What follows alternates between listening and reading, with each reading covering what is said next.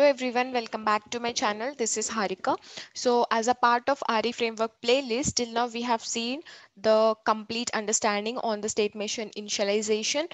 So now in this video, I'm going to talk about everything like what are different transitions and what are the different elements that are there inside the transitions, how we can switch from one state machine to another state machine with the help of transitions, and also we're going to cover the remaining other three state machines, which is get transaction data, process transaction, and end process. So if you're someone who are here on my channel for the first time, and if you're looking up for the RE framework videos on initialization, queues, and assets, so to give you a quick guide of where you can find them, just head to my channel, and here you can find the RE framework playlist and the playlist on the queues. So you can get a very clear understanding on what is RE framework and how we can use it, and what are the different activities that are using in init all settings, and what does each activity does, a very clear understanding about init all settings activities. And you can also see what are assets, how we can define assets in orchestrator, and how we can access those assets using the config file in RE framework. And having said that, you can also have a very clear understanding about queues and how we can manage queues, how we can add queues by using different activities that are available. So now, without any delay, I'm just heading to initialization part. Till now, we have seen in this previous videos of RE framework, like how we can read the config file and how we can access assets in the queues using them. And now we have also seen init all applications in those videos. So now I'm going to head. Let's suppose if there is any exception that happened in the try block of initialization, then there would be some exception that has to be caught. So here I'm defining that exception, which is a system exception. And in this case, so we'll head into transition and see how this actually works. So now if you see, we have two different conditions. So I'm going to show you how this actually works. So this is the transition. I'm just double clicking on it. So if you see, we have a source called as initialization. That means this transitions source, like it has rooted from initialization part, and we have a condition here. Let's suppose if it is successful, that means there is no system exception. If system exception is nothing, then you can define the activities that you want to be executed under this block, which is action block, and the destination goes to get transaction data, which is a next state machine.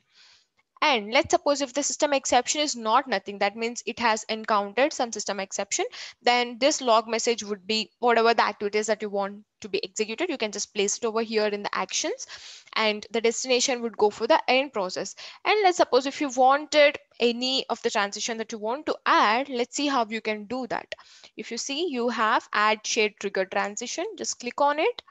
And let's suppose if you wanted to go back to initialization, then I can select that, and you can see like you can define. Let's suppose I wanted to loop through the initialization because I'm already in the initialization.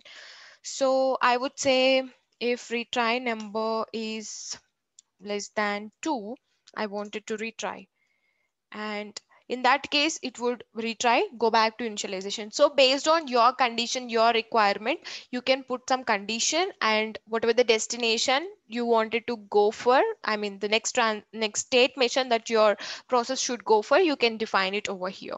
So that's how you can customize these transitions based on your requirement. So I believe you have got a clear understanding of what is a transition and how you can use it in order to customize the process flow from one state machine to another state machine. So after that, we have get transaction data. So we have seen if there is any exception, then directly it will go to the end process. Otherwise, it will go to, if there is no system exception, then it will come to get transaction data. And here we have the one which I have defined just now. And now in get transaction data, we will see what are the different activities that we are using and how we can process it in the get transaction data. So we have the first activity called as should stop. So if you just observe, when we are running the process either through tray or through orchestrator, we have option to stop, pause, resume, all these options. So whenever you click on stop, then in such case the process wouldn't stop immediately. In such case this flow actually works. If you click on the kill, then the process would stop abruptly, like wherever it is executing it will stop at that point. So let's see what actually happens when you click on stop. So then it would come here, it would check if the stop signal is activated. So the output of this is should stop. If that is true, then it will come here and the log message would be executed and transaction item is assigned to nothing. And in such case, it will go to end process. So we are defining that the transaction, let's go and see what is the. So in this case, let's go to this transaction. And if you just observe here, we are seeing transaction item is nothing. So in that case, it will go directly to end process. So that's what here we are forcibly applying over get transaction data.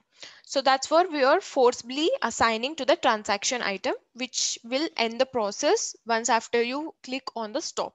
So that's what it's happening here. And now if the stop is not there, then what will be the flow? So let's get into the workflow. So before to which, let's see what are the arguments that we are passing over here. So we have transaction number. So let's suppose we have a queue of items. So whatever the item that is processing at that particular point of time, we are using that transaction number here.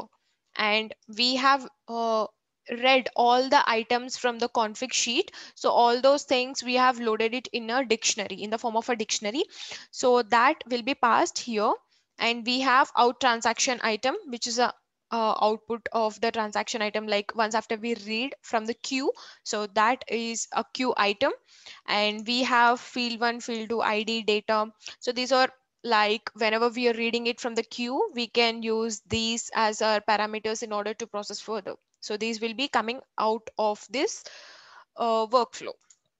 That's why we have defined it as an output variables, output argument. So you can just check the directions over here, which is input, output, something like that.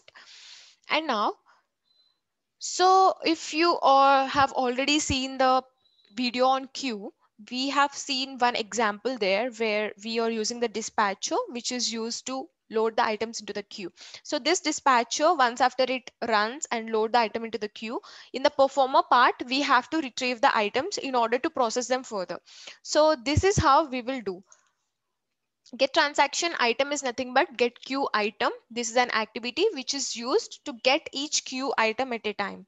So here we have to define the queue name, and whatever the items that we are retrieving, we are using storing it in an argument called out transaction item.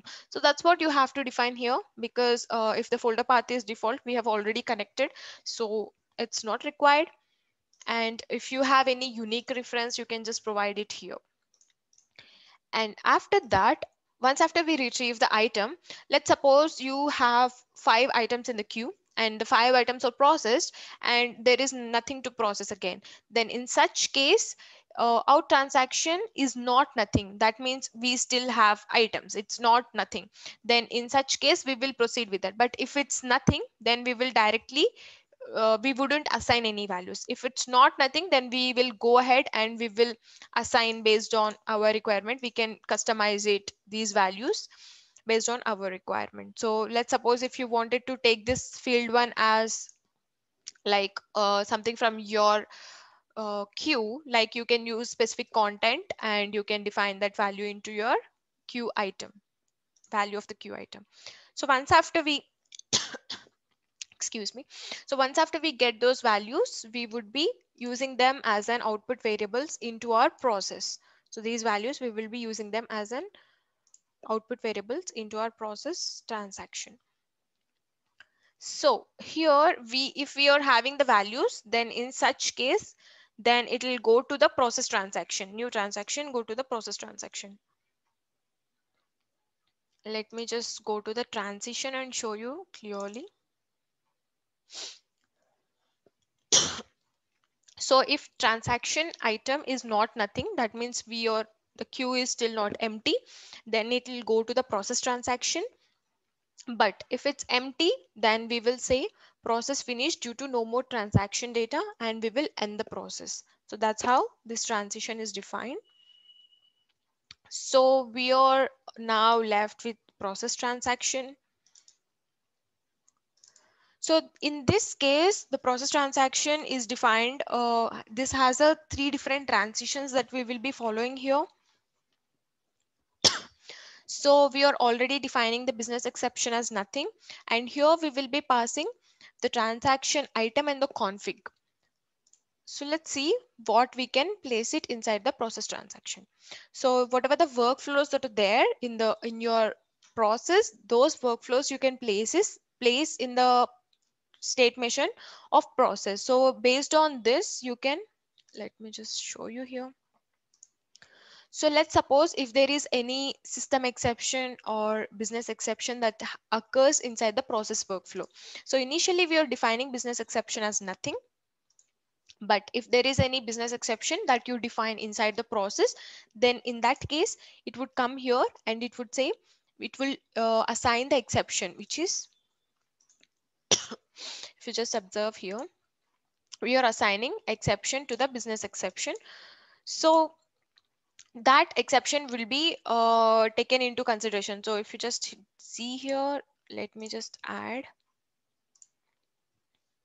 how you can assign business exception is,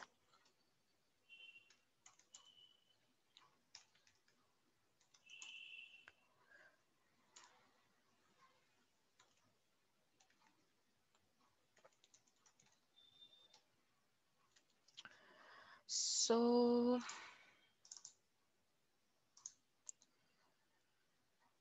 you can just define here like what are the type of exception. You can't edit it once after you take the exception there.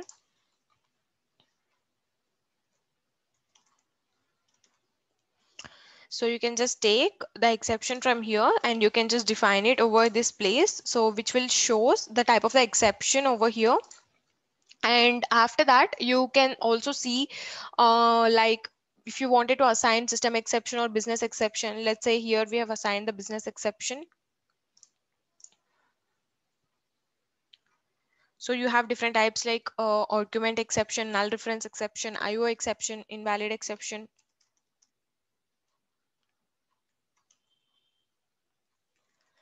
Hmm.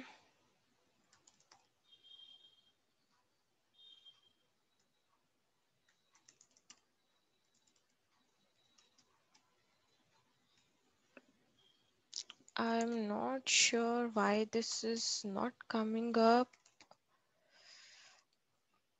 Hmm.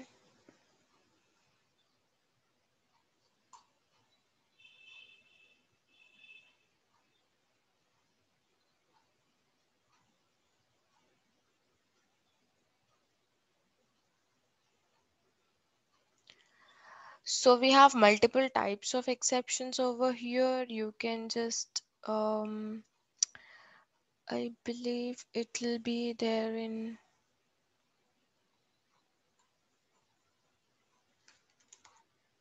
hmm, it's not coming up.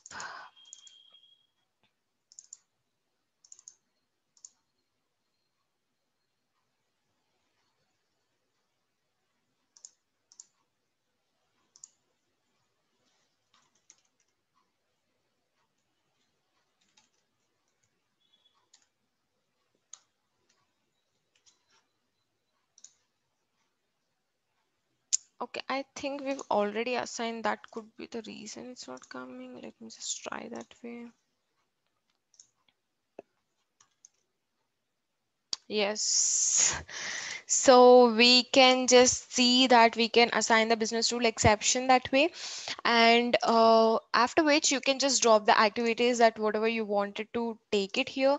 So here I have defined as system exception is equal to exception, something like that. And then based on which you can take it to the next flow. Let me just show you how we have defined the transitions here.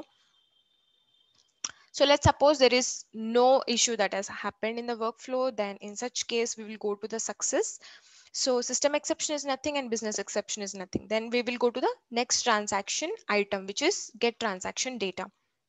Let's suppose if there is a system exception, then in such case we will go back and do the initialization. But in next time when we are doing the initialization, we will not load the config. Why? Because we have already seen here, by this time the config is already loaded and it has the values.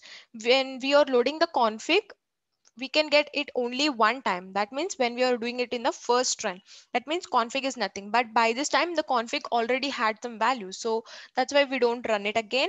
So we will just come to initialization and we will go to init all applications. We will try to initialize the applications again, after which we have business exception. So if there is any business exception, then we will not retry it again. Then we will leave that particular transaction item and we will go back to getting and processing the next transaction data.